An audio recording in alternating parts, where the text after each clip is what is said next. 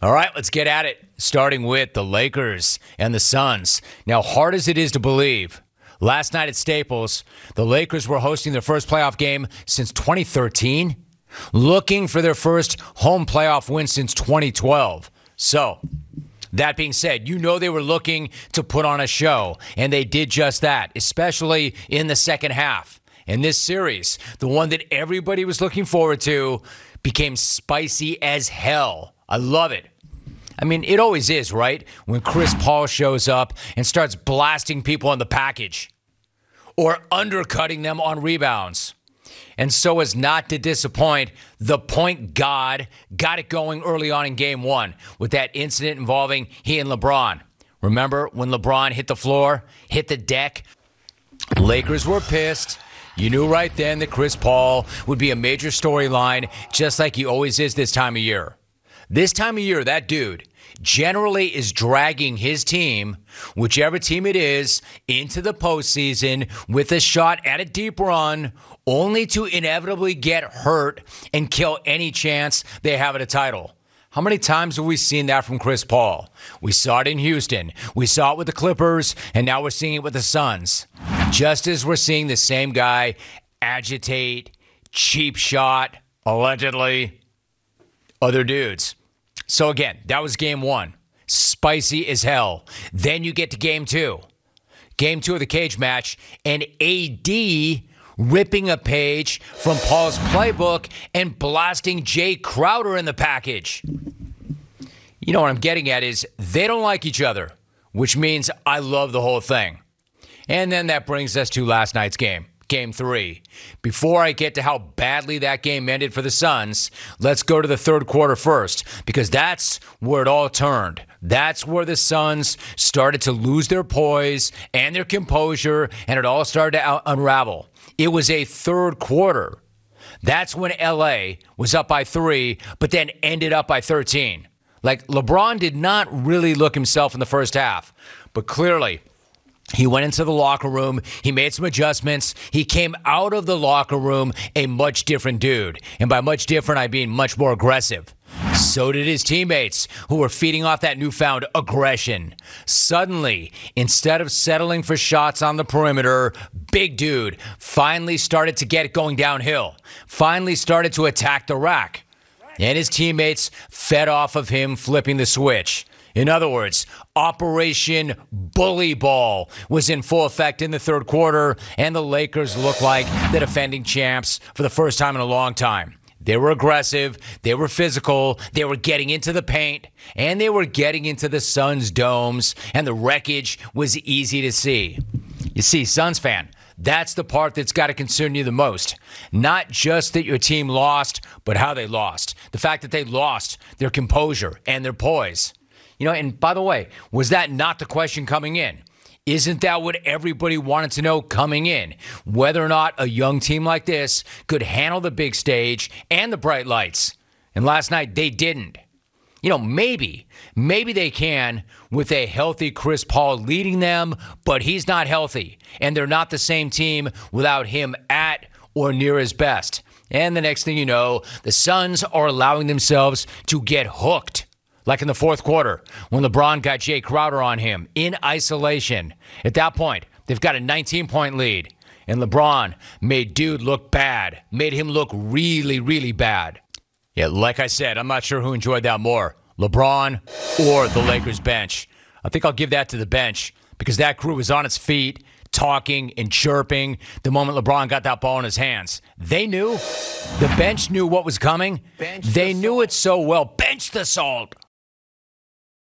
They knew it so well that Andre Drummond was acting it out before it even happened, holding on to an invisible ball and getting an invisible defender on his back before shaking him off and benching the salt. And then when LeBron finished that off, the bench was celebrating that punk job like they had just won the lottery or another championship or both. But it wasn't just LeBron going at Crowder.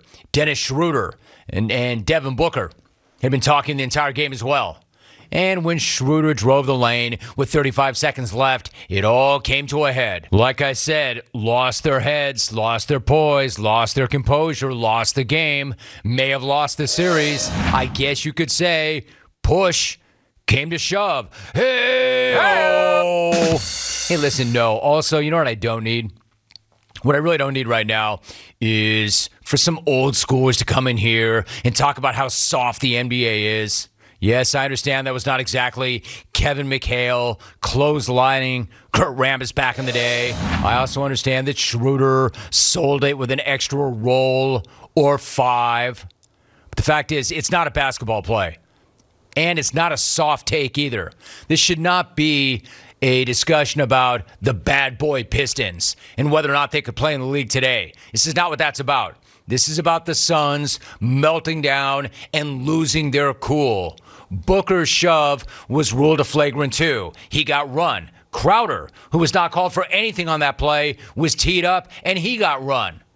And they couldn't have been happy that the guy who they just fouled popped right up on his knucks and busted out a few push-ups and then knocked in his free throws to ice it and stave off any possibility for some ugly-ass backdoor cover by the Suns. Like, no, the Suns were not going to come back from a 21-point deficit to win that game, but they were doing enough late to scare any bettors who hit the Lakers -6.5 or the Lakers -7. No names mentioned. This guy. Me. That said, an ugly end for the Suns. And even though they won, the Lakers were still pissed after it was over. Check out AD. Check out AD and what he had to say and the way he went in on Booker.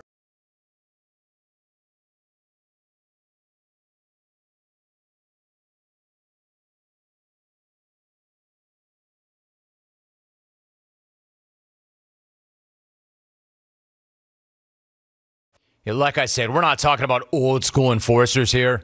We're not talking about Maurice Lucas, Rick Mahorn, Kevin McHale, but it doesn't matter. It's neither here nor there. AD's actually right. You can't push a guy when he's in air. And that's what happened. Schroeder himself also weighed in.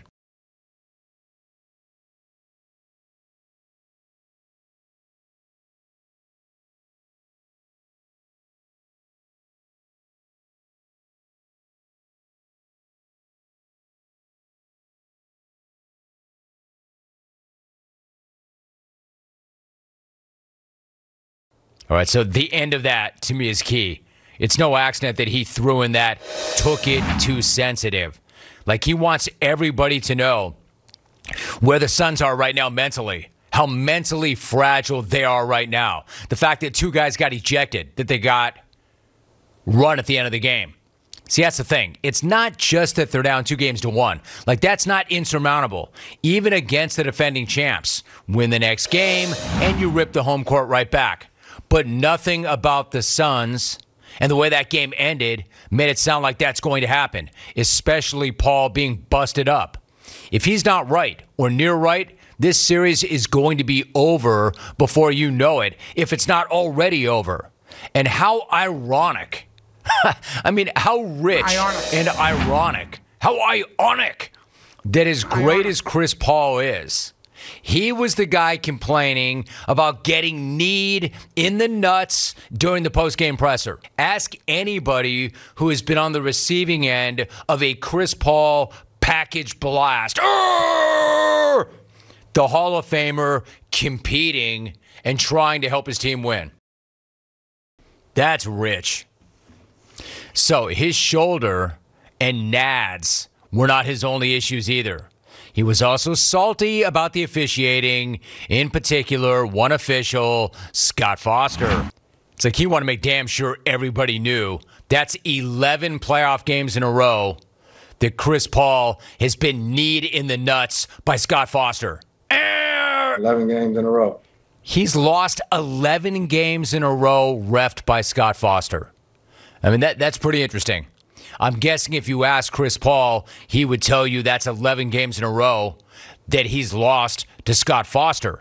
Except, I'm here to tell you, that was not about Foster. That game was not close enough for it to be about Scott Foster. That was more about the fact that Chris Paul is dealing with a shoulder injury, got kneed in the nuts, and the Lakers bullied them, especially on the inside. And then finally, it got even worse after the game with a series of tweets which popped up from Chris Paul's account, including, quote, "I own a Disney and La Mickey and bleep the Lakers. They bleeping suck." End quote. So yes, to add insult to injury, Chris Paul reportedly got hacked. Hacked also. A shot to the junk. He lost the game, he complained about the refs, and he got hacked. The grand slam of terrible nights. And now the Suns have to shake all that off before Sunday. Good luck with that.